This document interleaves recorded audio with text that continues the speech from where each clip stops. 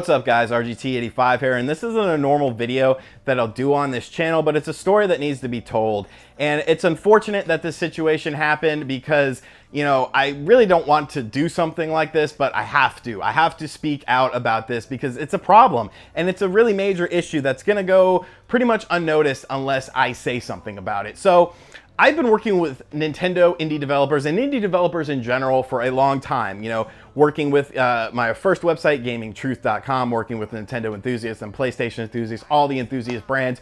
You work with a lot of indie developers, especially on the Nintendo side. And one of the goals of Nintendo enthusiasts when the Wii U was, you know, basically struggling was we wanted to spotlight indie developers and their games because, you know, the big websites weren't doing that. They didn't care about that. You know, a lot of people only care about AAA games. We wanted to give the little guys a moment to shine. We did a huge written article about the 120 upcoming Wii U indie games.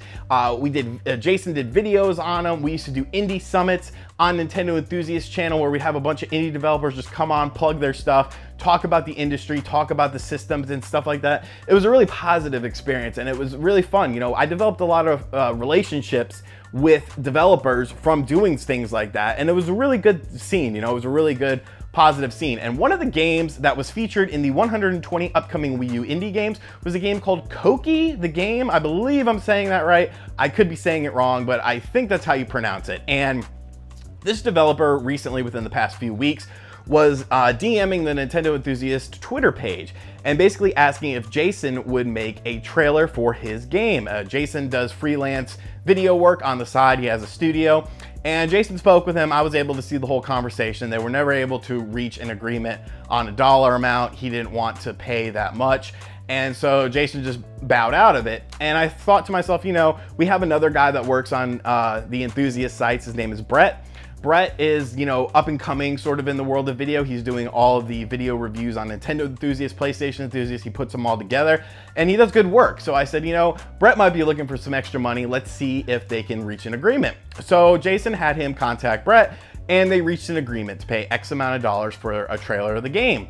And so I talked to Brett because I kind of like to keep Brett under my wing, sort of like a little brother thing. And I said to him, I said, what does he want from the trailer? And he said, he didn't really give me anything. He gave me footage of the game and a song to use. What should I do? I said, well, you know, honestly, whatever you do initially, he's not going to be happy with it. He's going to tell you something specifically, but, you know, if you want to try to wow him, you know, go ahead. And so he sent me the first trailer that he did. And I said, you know, this is a good trailer. Send it to him, see if he likes it. He sent it to him. And of course, the developer did not like it because they wanted text in certain spots and they wanted it to say weird English things because I don't think English is his first language or whatever. And I just told Brett, I said, just work with him, do what he wants to do. He is the client. You are the person creating the art for the client. Just make him happy. You know, that's all that matters at the end of the day. You make him happy, you get your money, everyone wins. So Brett went back and redid the whole trailer to the way this guy wanted to do it. So now we're talking, you know, hours and hours of time that he put into this trailer, almost to the point of where for the monetary value, it probably wasn't worth it. But, you know, it was a good experience for Brett. Like, how many people can say they made a video game trailer for a game that's featured on the Nintendo Wii U eShop? Like, that's a pretty cool thing. So Brett wanted to do it more so just for the exposure and the experience than the monetary value, but of course monetary value helps. And so Brett finished up the trailer, which was watermarked, and he sent it to the gentleman, and the gentleman said, okay, I like it, it's perfect. Send me the unwatermarked trailer and I will send you the money. And I said, no, you don't send him anything. You sent him the watermark trailer. If he's happy with it, he will pay you, and then you go about your life and you send him the trailer. So Jason jumped into the conversation and wasn't really able to get any headway. And I told Brett, I said, you know, Brett, add me to the conversation. Let me just, you know, chime in, give my 2 cents, and, you know, we'll come to a resolution one way or another. So Brett added me to the conversation, and I basically said, you know, no disrespect to anyone in here, but this is the way this is gonna work. You know, I've done a lot of business. I do a lot of stuff with YouTube. I understand, you know, the world of business. And you're not going to get an unwatermarked trailer without the payment. It's as simple as that. You're happy with the product. If you want this product, you will give him the money that was agreed upon, and then he will send you the unwatermarked trailer. You know, no big deal. This is how it works. If you're happy, then just give him the money and then you get the trailer. And he retorted with some long-winded explanation that I don't know anything about business. He's the one who works with Nintendo, etc., etc. So I was just like, whatever. He said, you know, if you don't trust me, then I don't know if I want to do business with you. And meanwhile, I'm thinking, you know, trust isn't given, trust is earned in the world of business. I'm not going to trust you because if I don't even know you. So either you give the money for the trailer or you don't get the trailer. So he basically said he wasn't going to pay. And I said, okay, then you don't get a trailer. Good luck with your game. I wish you all the best. Have a good one. Left the conversation, told Brett and Jason to do the same. And then he private messaged Jason and had the following to say, which really caught me off guard, honestly, because, you know, you'll find out. Send this to RGT85. You know what? I think you did a big favor for the promotion of my game by being racist to me, because now I can post this on my YouTube page and tell the whole truth about racist with my humble no budget game. RGT85, I need you on this. Come on, my fella, and keep throwing dirt to my humble game because you want to be trusted, but you don't want to trust those who are putting food on your table. How's that? Tomorrow, spelled it wrong, at night, everyone will see your racism with me in my game. Shame on you because you don't want to give a hand to those who are putting food on your table. God bless you, my friends, but I do believed in God. Amen. First and foremost, this gentleman was not putting any food on my table. This gentleman was not putting any money into my pocket. It was all with Brett. I was just an intermediate because I'm more experienced in the world of video stuff than Brett is. Secondly, the racist thing caught me completely off guard because I did not know if I was talking to a man, a woman. I did not know if I was talking to an animal. I didn't know who I was talking to. Coqui, to me, sounded like a French thing. I came to find out that it was actually a Puerto Rican thing because I posted something about it on my Facebook, and a lot of my Puerto Rican friends said that Coqui, the image of the character is like the symbol of Puerto Rico.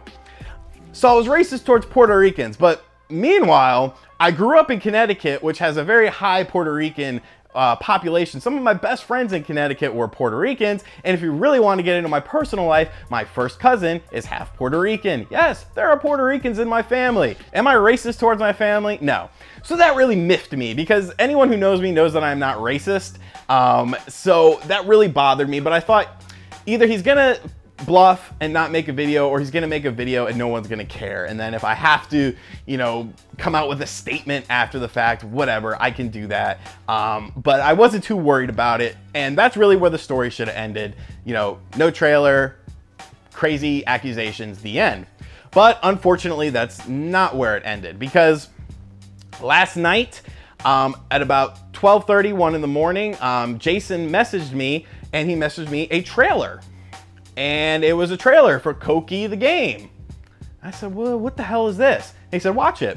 And so I watched it. And in the bottom corner of the trailer, you could clearly see the watermark where Brett had put Jason's company logo on there, and it was covered up by Coqui the Frog. And it was the exact trailer. So he stole the watermarked trailer that he refused to pay for, the unwatermarked version, and uploaded it and tried to hide the fact of it. So I said, you know, I don't think I'm gonna let this fly. So I proceeded to make a Facebook post about it. And I said, hey, this piece of crap stole a trailer that my buddy made for him, refused to pay him for it, and then uploaded the unwatermarked version. If you want to give him a piece of your mind, go right ahead. And so quickly, a lot of people watched the game, because the game is absolutely atrocious. I'll put up a screenshot or two of the game. Like, it looks like a high schooler made it sort of, you know, in like 5 minutes as their first, you know, game project. It looks absolutely horrible. But it's not about the quality of the game. I don't care about the quality of the game. What I care about is this guy proceeded to upload a trailer that he did not own that was watermarked and refused to pay for this trailer. And then anyone who said anything on the Facebook page, in the comment section, he deleted all the comments. And, you know, I saw some Facebook stuff where he's laughing about it, he's joking about it. So, no, unfortunately, in my world, that's not how things operate. So, I have your name, sir, Alberto Roman. Mr. Roman, you are a scumbag. You are one of the sleaziest people in the video game industry. And it's unfortunate that Nintendo will not be able to do anything because, you know, the Wii U's on its way out. They probably don't care. But I do actually know people at Nintendo, such as Damon Baker. So I'm gonna let Damon Baker, who pretty much oversees all third-party developments, including indie developments, know personally, as I email him on his personal email address, about what your little situation was. Maybe I'll link him this video. Furthermore, I'm gonna share this video on my social media. Furthermore, I'm gonna send this video to YouTubers who cover stuff like this, the Jimquisition, Review Tech USA. And you know, maybe something will come of it. Maybe some video game websites will pick it up. Maybe they won't. I don't really care, because at the end of the day, if I'm able to inform my viewers about your sleazy, disgusting tactics of stealing a trailer that somebody made specifically for you, refusing to pay for it, and then uploading the watermarked version on your channel and then having a laugh about it, if I can at least inform my viewers of that, at the very least, then I'm happy. Because at least I know that I got the word out there. And this definitely is not a reflection on all indie developers. I know a ton of great indie developers. This is unfortunately a guy who created a piece of shit game, but is a piece of shit person, more importantly. And it's a shame. So that's the story of Coqui the Game. It's $6 on the Wii U eShop. You're better off buying, you know, a $6 knife and just stabbing it into your leg.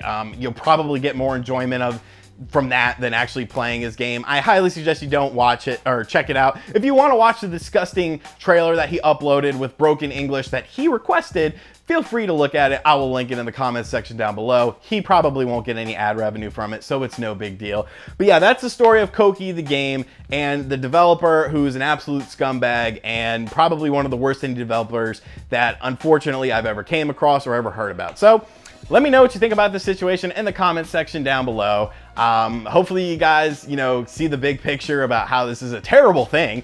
And, you know, feel free to share this video around. If you're on Nintendo Facebook groups, indie developers, if you're an indie developer yourself, share this with your colleagues, share this with other YouTubers. I don't care. I want to get the word out there that nobody should support Coqui the Game, since this gentleman felt it was okay to steal work that you agreed to pay for, did not pay for, and then had a laugh about it. Because in my world, that's a bitch move.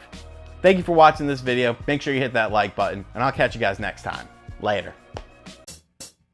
RGT 85, RGT 85.